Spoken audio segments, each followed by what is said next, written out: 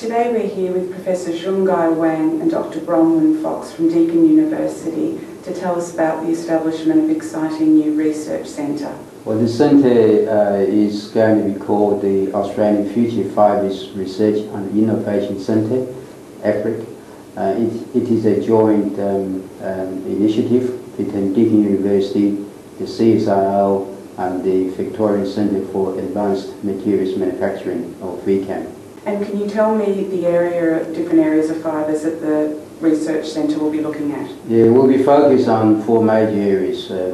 One is carbon fibres, another is nanofibres, also green natural fibres and smart fibrous materials. So those are the four focus areas for the new centre. Bronwyn, you work specifically in the area of carbon fibre. Can you tell me a little bit about carbon fibre and why it's such an exciting fibre? Carbon fibre composites are widely used in the aerospace and automotive industry because they're extremely lightweight and very high strength. Aside from that, they also have the ability to be tailored to give you the properties that you desire from any particular application. So they're incredibly tailorable. We're moving from digging materials out of the ground now into tailoring them and manufacturing them from the bottom up. So it really is the way of manufacturing materials in the 21st century. And what are some of the directions that will be taking in the new centre? We're very interested in aerospace applications as well as automotive applications. I think automotive applications for carbon fibre composites will become increasingly important as we move to hybrid and electric vehicles, where you need a much lighter weight structure so that you improve the fuel economy and the energy efficiency of these vehicles.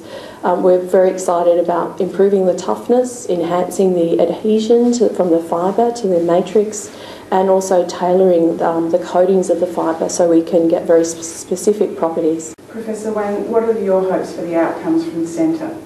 I think it will put us on the map, not just in Australia but more importantly internationally, as the key centre of excellence for research into fibres and fibrous materials. The thing with Deakin is that we are quite unique in that we have a very multidisciplinary approach to our research activities, and the group we have here have expertise in quite diverse areas, in fibres and textiles, in composites, in polymers, in nanomaterials, in biomaterials, and also in intelligent systems. So there's no other place in the university system that I can think of that has a multidisciplinary grouping such as ours.